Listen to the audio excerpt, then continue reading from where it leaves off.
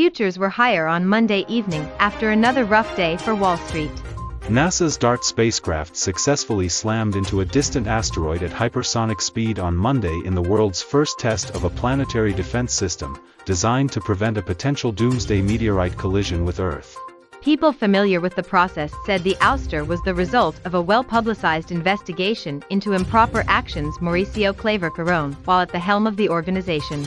Russian President Vladimir Putin has granted former NSA contractor Edward Snowden Russian citizenship, according to an official decree published on the Russian government portal Monday.